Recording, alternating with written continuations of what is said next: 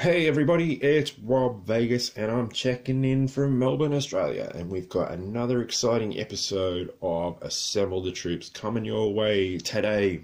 Of course, we all know Flint as kind of the leading man, as it were, of the GiJoe cartoon and things like that, and he was always up front and, kicking butt every time, and, he's a no-nonsense sort of dude.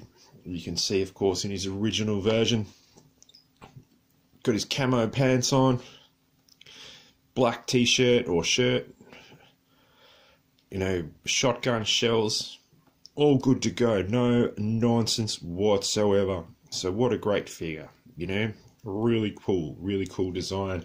Of course, he came back as Tiger Force Flint in 1988, and again, really cool design, green, army pants, this Tiger Force camouflage top. So they kind of reversed the camouflage, but still really cool. Great figure. Like, you are getting bang for your buck there. So that's your original Flint from 1985, I believe. And of course, your Tiger Force Flint from 1988. Then, of course, what happened subsequently? The 1990s, and we got ourselves a brand new Flint as part of the subline of Eco Force. And one would think, hey, Flint has this aesthetic where he's a no-nonsense sort of dude, so what are we going to deck him out in for Eco Force? Well, kaboom, there he is, bright green, bright fluorescent 1990s green. Now that could not be a more in-your-face colour if you tried. So there he is, Eco Warriors Flint. Now he did come with some accessories, of course, as you would expect. First up is this thing, which is some kind of, let's call it a laser gun, and this is one of those designs that just didn't go away. So if you ever got like a couple of weapons tree Joes during the 90s, chances are you got a heap of these because they just popped up and they just wouldn't go away. I remember they came with the Star Brigade troops quite a lot, among others, and yeah, it was just, wow, this thing again. So that's where it originated. So yeah, 1990s Flint. 1990s Eco Warriors Flint. From what I understand, there was another Flint that came out in the last year of the run. But yeah, I didn't get him because, yeah, I just didn't get him at the time. So, yeah. Now, one of the main gimmicks of the Eco Warriors, of course, is that they shot water at each other. And you can see there's this backpack. I guess the idea is that you stick that in some water, squeeze it, and then it sucks the water in. And of course you hook it up to this. Then you plug it all back in. Mine is a bit fragile, being that it's 30 years old. You pop that on the backpack, and then you plug in the hose. I don't want to force that into his hand, of course, as I don't want to break the thumb. And then you squish that again, this membraney kind of thing, and then ideally water would shoot out of this cannon at, say, for example, a Toxo Viper or a Sludge Viper. So basically, you'd be having a water fight in small scale with these guys.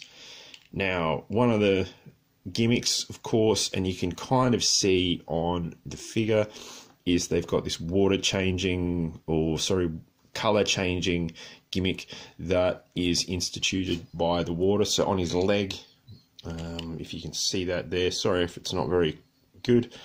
Yeah, you can see he's got a bit of a smudgy purple pattern there, and also on his chest piece as well. So that was kind of the thing when you'd fire water at each of these guys, that would happen.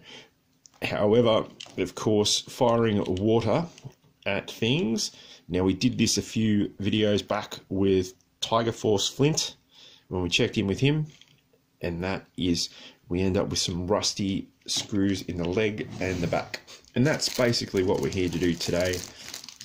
Now, a while back, we did have a big Toxo Viper extravaganza where we were able to shoot some toxic waste using the Toxo Viper's cannon.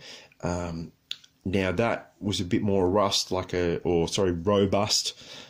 syringe kind of operation, whereas this is kind of a membraney thing, and over time, you know, being 30 years old now, it's become quite fragile. So Eco Warriors fans, I apologize, I'm not going to fire that up today, so I'm terribly sorry about that in advance.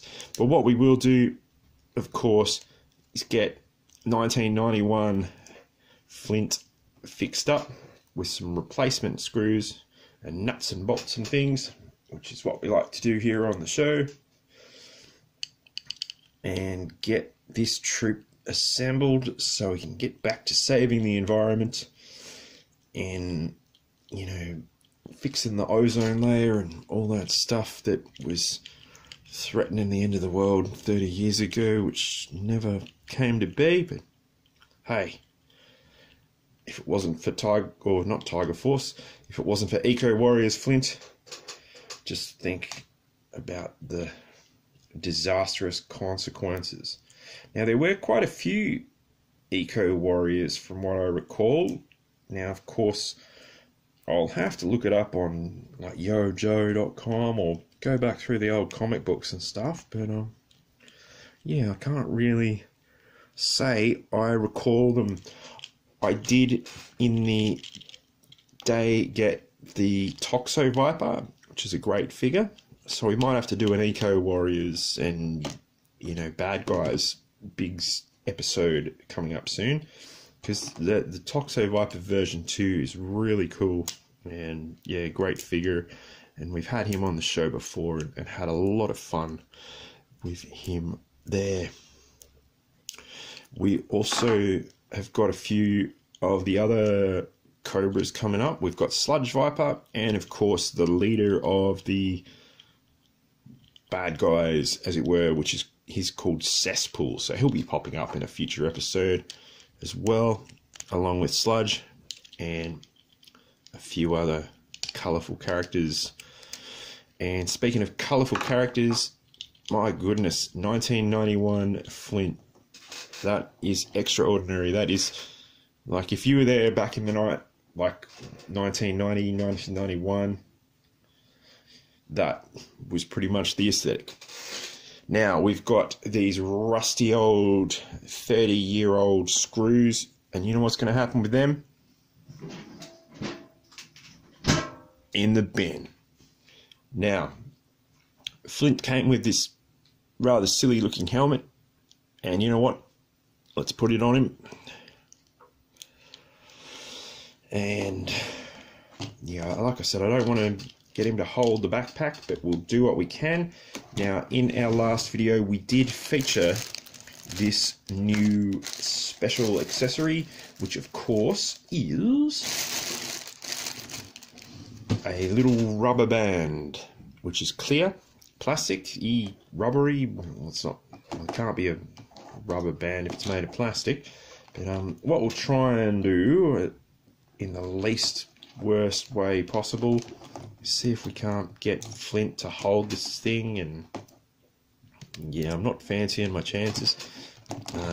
Stuff it. Let's just give Flint a shotgun, because we all know that Flint is a shotgun enthusiast. So let's just go with that.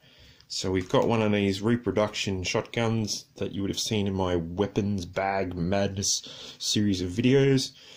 So let's get him out of that silly backpack and that hat and just get Flint a shotgun like we know that he likes, because he's a big shotgun enthusiast. Him and Falcon, they're just like, yeah man, we want shotguns. So let's hook him up with that, and I reckon that's going to make him a happy chap, despite how embarrassed he is about wearing this bright green suit.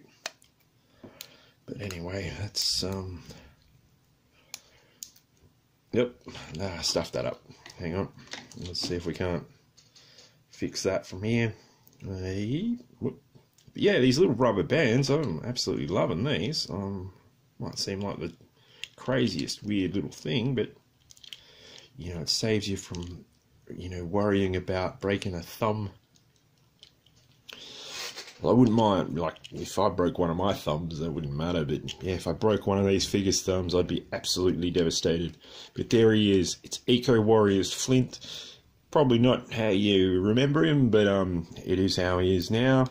And his crazy weapon system as well. Yeah, well, yeah. Anyway, Eco Warriors Flint, 1991. What a time to be alive. Save the environment, and always remember to recycle to the extreme. I didn't really touch on it, but check out some of the paint applications on this figure as well. Like, of course, there's this cool details on his bio suit, and he's actually got an Eco Warriors insignia from what I can see on the left arm there. So that's pretty cool. So shout out. And yeah, he looks pretty stoic, with the sculpt on the face, so that's really cool too. But yeah, shout out. Did you guys have the Eco Warriors, or the whatever the Cobra equivalent was back in the day? Did you think bright green was a bit excessive? I don't know. Let me know in the comments below, and shout out if you're a massive Eco Warriors fan. Like and subscribe as always, and I will see you in the next video. Yo, Joe.